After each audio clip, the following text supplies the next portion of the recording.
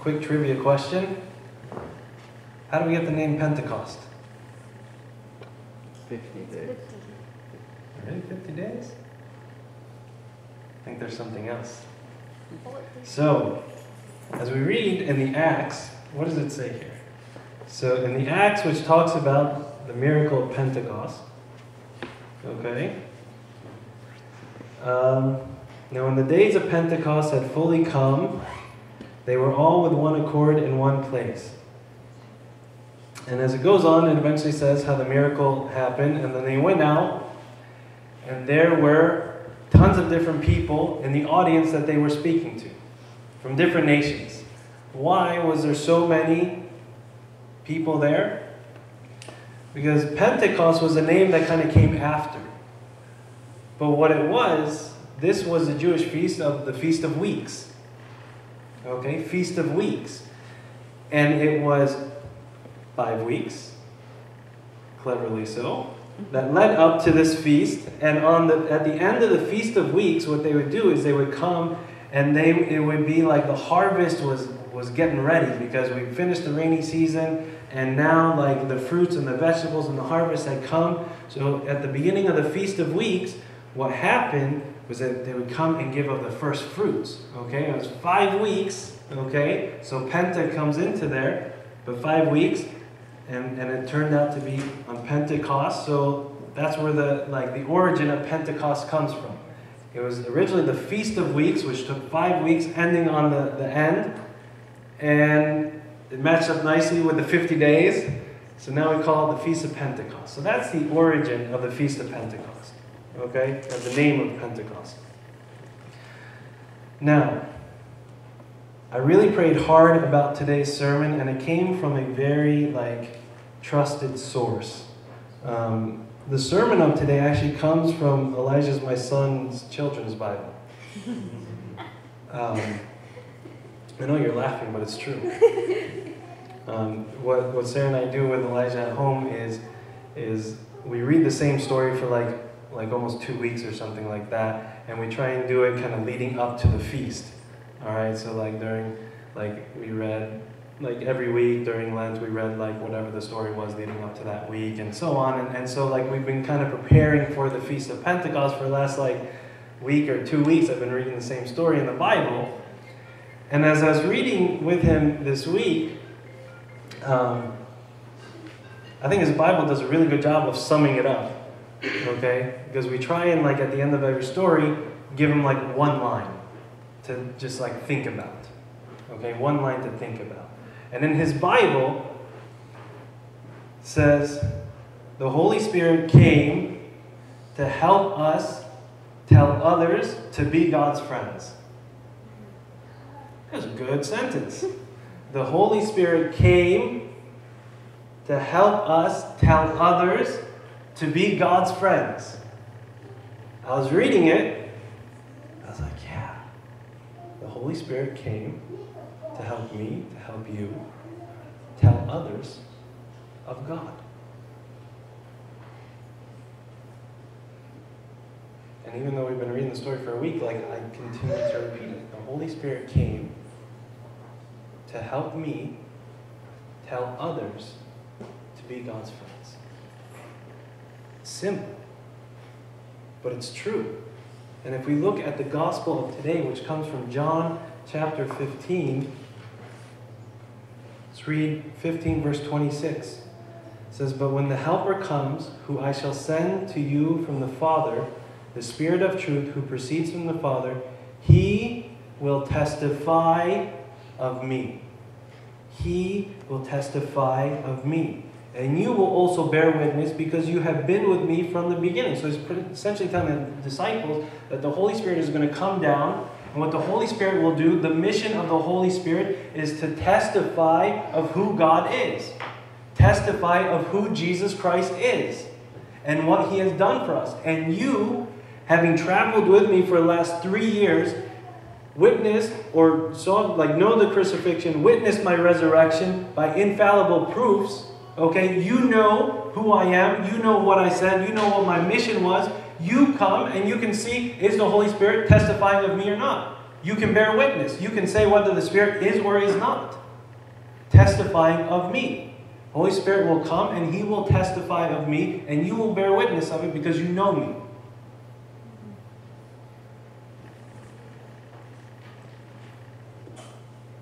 So the Holy Spirit has a mission.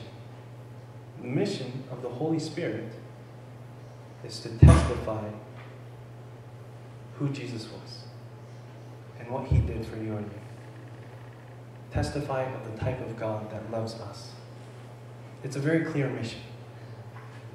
It's a very clear and it's a very simple message with the goal we want people to be friends with God. We want people to have a relationship with God.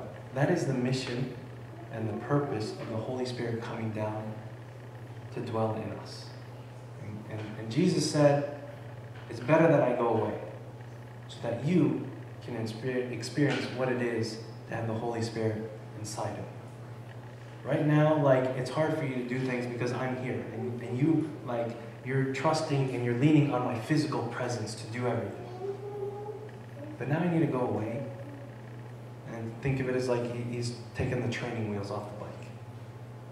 Taking the training wheels off the bike and say, let's go. But I'm not going to just let you go alone. I'm going to send you the Holy Spirit. But the Holy Spirit has one mission: to testify of God. And when I continued to think about this,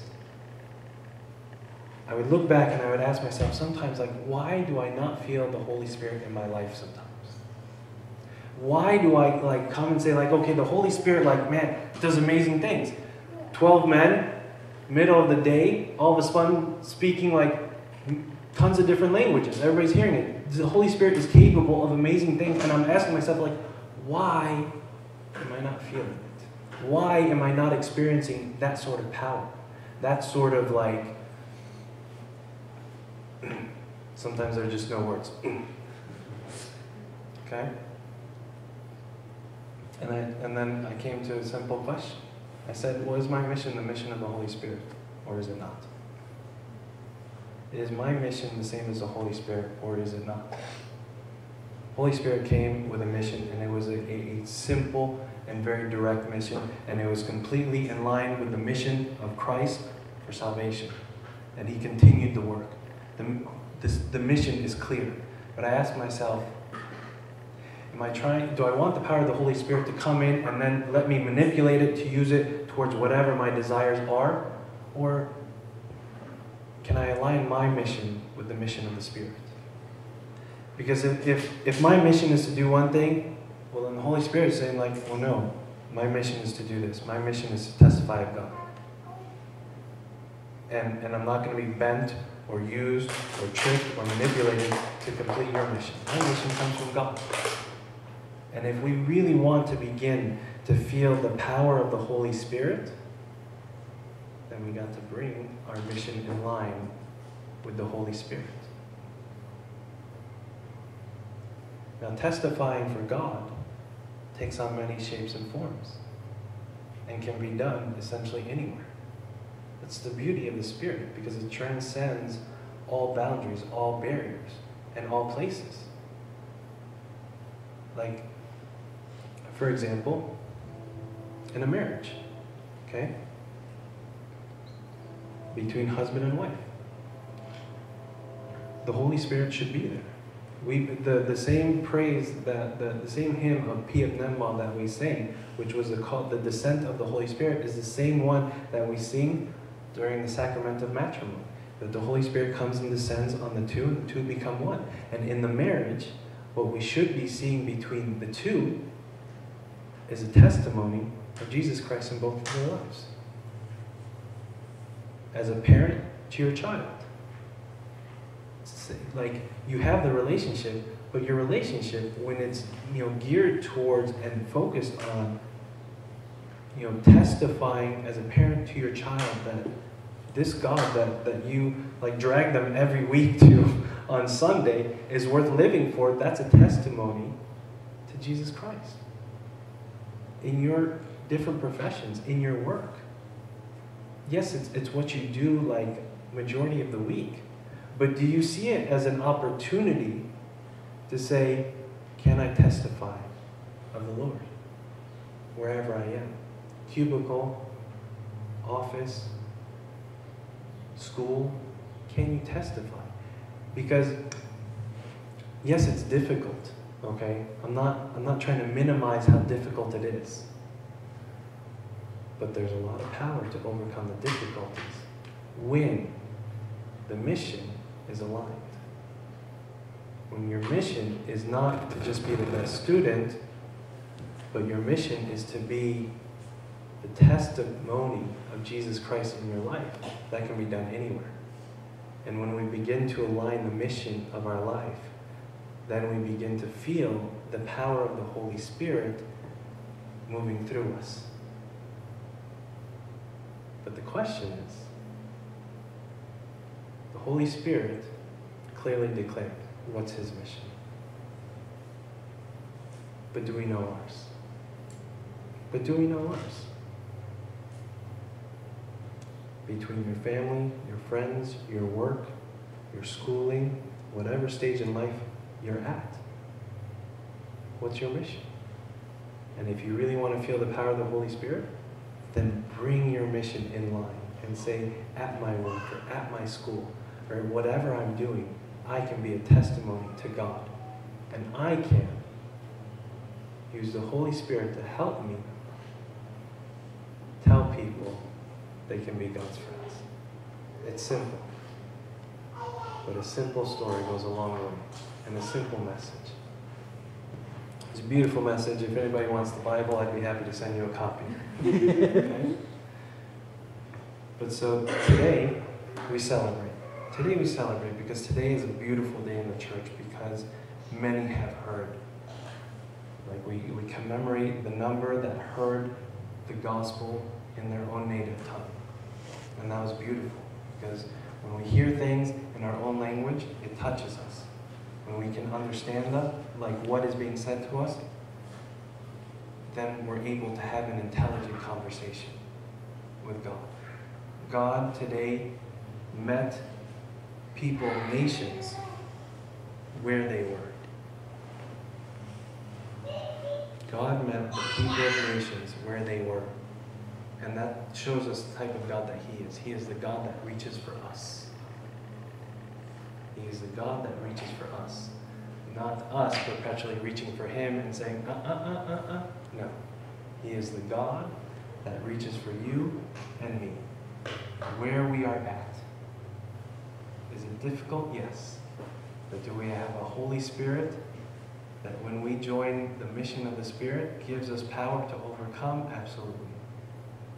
You can go back and read the Gospel of today because it says, you will be thrown out of synagogues, you will be thrown and you will be tortured and people will persecute you and say they're doing a good thing. But don't worry, those difficulties, the power of the Spirit can overcome in you and me. But can I be in line with the Spirit? And glory be to God forever.